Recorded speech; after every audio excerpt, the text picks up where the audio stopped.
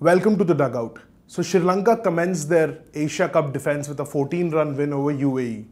The win wasn't convincing by any stretch of imagination, but a win is what it counts, even at this stage of the tournament. So UAE were not really in the game. Like, you can say that they had their chances but didn't really capitalize. With the ball they were impressive, but the difference was their effort against Malinga early on. Lasith Malinga just broke their backbone early in the defence. And he was well assisted by Novan Kulasekara from the other end, who chipped in with 3 wickets to add to Malinga's 4.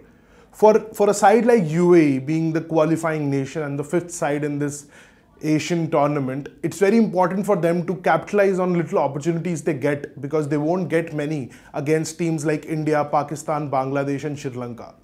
With the first match well behind them, they can well take the positives from the way Swapnil Patil played in the middle overs, and he kept them alive and took them near Sri Lanka's total.